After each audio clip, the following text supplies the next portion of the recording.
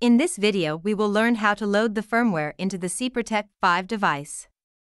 SIPROTEC tools can be practically used when field crew do not have DIGSI 5 or have it with older version to load the DDDs.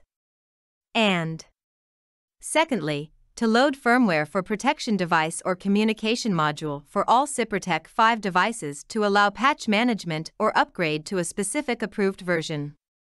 The workflow is to load DDDs from COs and then load it to one or multiple devices. First, as usual, select between USB or Ethernet. Import the DDD from CO's portal. Select the firmware version for device or communication module. Select one or more device. Enter security credentials if activated. Click on Upload. The status is displayed for all device.